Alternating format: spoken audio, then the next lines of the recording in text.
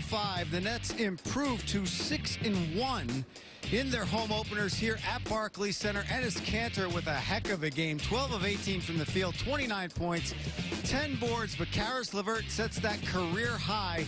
28 points, 6 rebounds, 5 assists. Moments ago, Ian Eagle and Sarah Kustok broke this game down.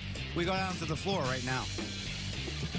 Thanks, guys. The Nets hold on here against the Knicks. Tight game. They had a double-digit lead again, similar to what they had against Detroit on opening night, but this time they execute down the stretch, and Caris LeVert was fantastic. It was tremendous, and Caris LeVert was fantastic on both ends of the floor. I think the first thing that we turn to is his 28 points, 6 rebounds, 5 assists, but he had some defensive possessions and stops there down the crucial points of the game that is really what turned things around. And it was Caris LeVert, but it was also big shots by D'Angelo Russell. Everyone contributed. Jared Dudley did a lot of the little things.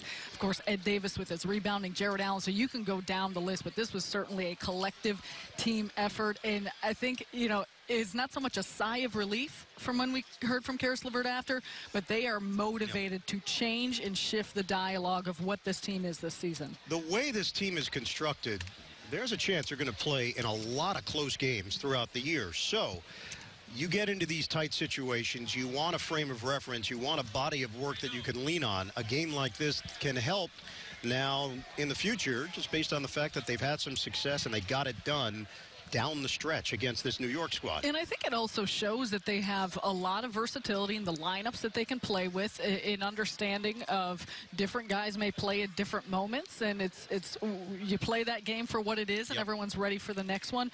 And you take the positives out of this one, but you also look at, okay, why did the Knicks get back in this ball game? How can we help clean up the issue of turnovers, and what can we try and do to improve upon that? But I think overall, just a tremendous job of what they did on the defensive side of the ball, also early on in the game, cleaning up the defensive glass, which has been something that we talked about often, and just the movement and unselfishness of this offense. And a double-double for Jared Allen. This is no longer a bonus that the Nets are getting from Allen. This is becoming the consistent production from their second-year big man.